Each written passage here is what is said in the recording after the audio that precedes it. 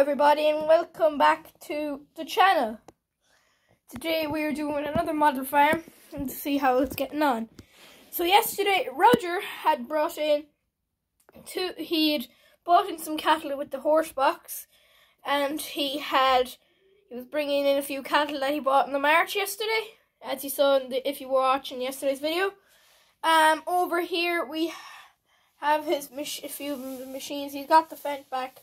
He finished the slurry. He's not too busy. He's just heading off to do a bit of hedge cutting.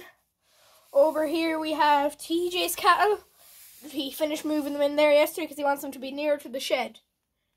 So there's a good bit of crack going on over here in TJ's farm. So over here, the David Brown has a meal crate on the back. The Valtra T234 has the straw square bale in the shear grab. The TW20 is out for a move, and it's bringing in two side bales, even though they look a bit like straw. But anyways, the 4450 came back from tillage.